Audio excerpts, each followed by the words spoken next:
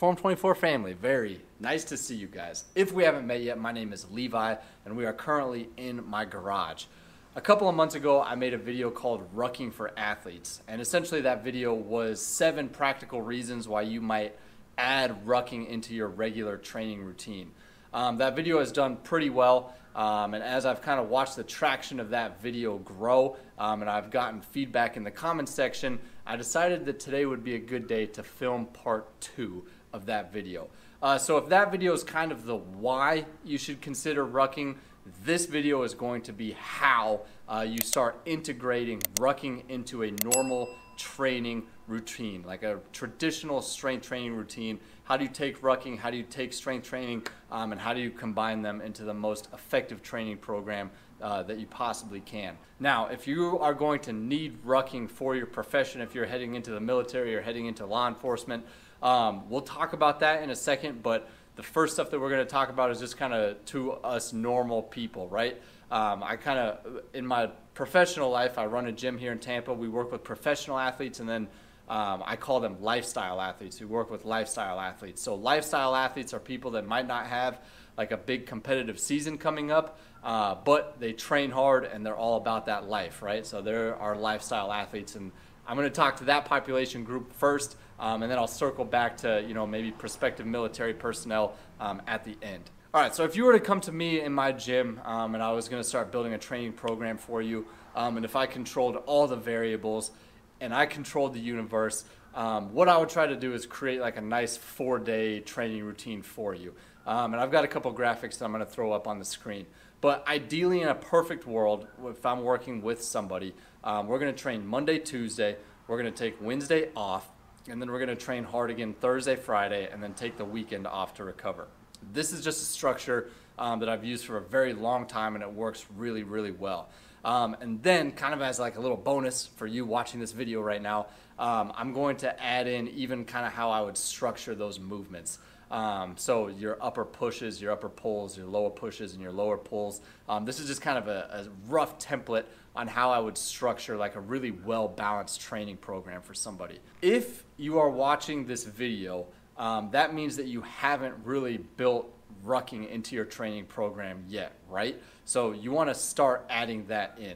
And so what I would suggest is that you pick one of those off days, and in the example that I just gave you, Saturday is a perfect example. This is how I personally train, and then if I am controlling a client's programming, this is kind of where I default, at least to start with, for them. So taking Saturday, I would start adding in rucking. And so essentially, rucking is going to take the place of one of your recovery days. But we're going to be introducing rucking very slowly. We're going to be patient with this, and we're going to kind of build up on top of this. So now let's talk about the actual like nuts and bolts on how to start rucking. I think the first thing that you need to do is that you just need to feel what a mile with 20 to 30, maybe even to 40 pounds feels like. We need to get really, really comfortable with rucking 1 mile. That is the first goal. So I would suggest that on that Saturday or on that off day or whatever day you decide to ruck, and I would only choose 1 day for now. Again, like we'll talk about this in a little bit, but I would choose 1 day to start rucking. You're rucking on the same day every week, and you're only starting with a mile. I would start light. Start a little bit lighter than you might think. I think 20 to 25 pounds for most people is great. I'm kind of a bigger dude. I'm over 200 pounds. So starting with 30, 35, maybe starting with 40 if you're 200 pounds or so is going to be okay. But do a mile, get a time on that mile, and just start repeating that for 3 or 4 weeks. After you get a few weeks of that 1 mile baseline in, you're going to start getting a feel for your normal, natural tempo. You're also going to get a feel pretty quickly for how and where you're sore.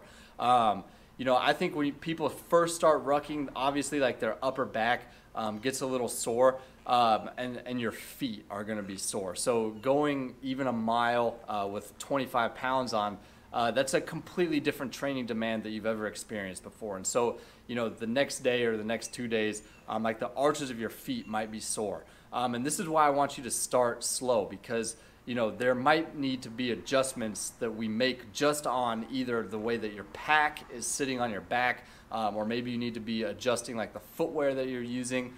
Try a couple different pair of shoes, try a couple different lengths of socks, try like adjusting your pack. It should be up high, up on your scaps, like up on your upper back. So like really get a good feel for like what a comfortable mile feels like. After you've done this 3 or 4, maybe even 5 times, you're also going to start to notice like your time gets a little bit more efficient, and that mile starts to get a little bit more comfortable and a little bit less challenging. And that's really what we're kind of trying to do immediately, is just get the feel for what 20 pounds on your back or 40 pounds on your back feels like for 1 mile. Now, after you've got a good feel for what a mile is going to feel like, before you start increasing your load, I would suggest that you start increasing your distance. So start increasing your distance. That's going to add time under tension into that pack. And if you've done this a few times, you've kind of got your gear all kind of worked out, right? You know what you're comfortable in for that mile. Now start stretching that time. Hit 2 miles, hit 3 miles, maybe even push up to a 5 mile, like a 5 mile ruck before you start increasing your weight. And once you get, into that 4 or 5 mile marker, now you can kind of restart with shorter distances with a heavier pack. Personally, I'm never going to go over 50 pounds. I just don't see any practical benefit to pushing over 50 pounds.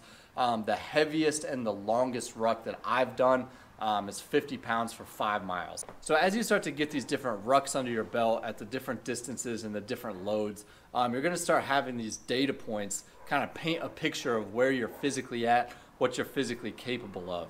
And then as you just continue to do this, you're going to see that those numbers will change. You're going to get stronger. You're going to get in better shape. You're going to get more efficient with your stride, and those times are going to start dropping. So when you first start, like I said, your upper back, the musculature in your upper back, and maybe like the arches of your feet and your calves maybe are going to get sore. But then as you kind of build up that stamina, it's not going to be like those little muscle groups that get sore anymore. It'll be your big muscle groups. So now if I go for a big ruck, I'm sore in my quads. Like my quads are sore, my hips are sore, sometimes even like my abs are sore. So the evolution of the demand and the evolution of your carry does start to progress. So in a situation like we're talking about, where you've got your regular weight training program happening and you've got this rucking happening simultaneously, you can start to tweak your workouts to improve your rucking even when you're not like on the road or on the trails with your pack on. And so there's a couple different ways that you can do that, but one of the ways that I like to do that is I've got my primary or my secondary movements for the day. Those are the examples that I gave you earlier. But then in my auxiliary movements, I'm adding a whole bunch of different carries into my strength training session. So, all the different farmer's walk variations. That's one of the reasons why I love the sandbag, is that you can throw the sandbag on. You can get front carries on your sandbag. So, it might be a big lower push day on the strength side, but then my auxiliary movement is walking lunges with a front-loaded sandbag. Or something similar to that, right? So I'm still carrying load on my person, on my body. I'm still getting my frame used to having weight on my body, but I'm not actually out on the road with my pack on hitting like a time trial or something on the ruck.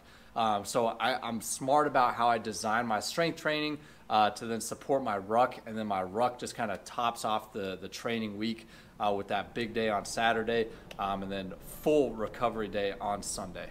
And then I did want to make this point here at the end.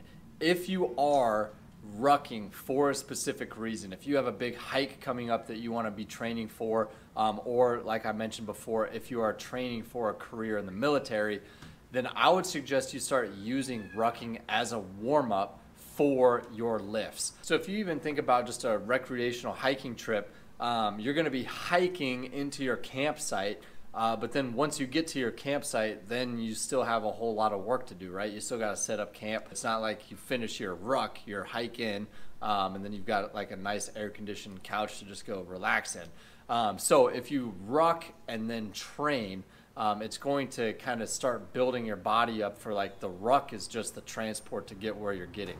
And if you are looking into a career in the military and you need to start building up your base, that's going to be very, very relevant for you. If rucking is going to be part of your job, I highly suggest you start looking at Building the Elite.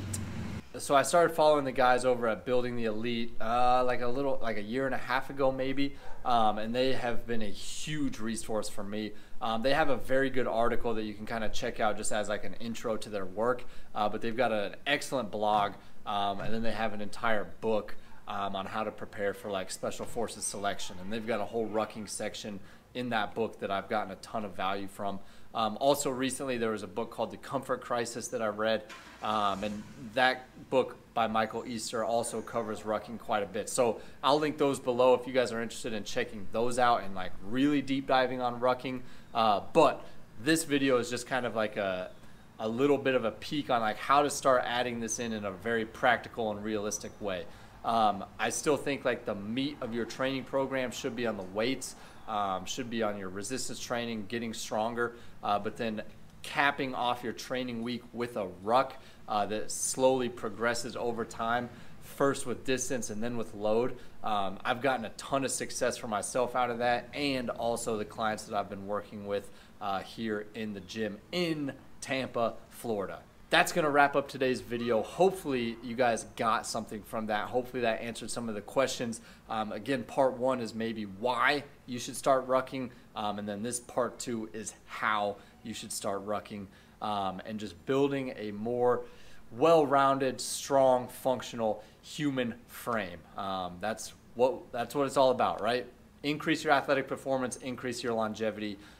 Training and rucking, I think, do a great job of accomplishing that goal.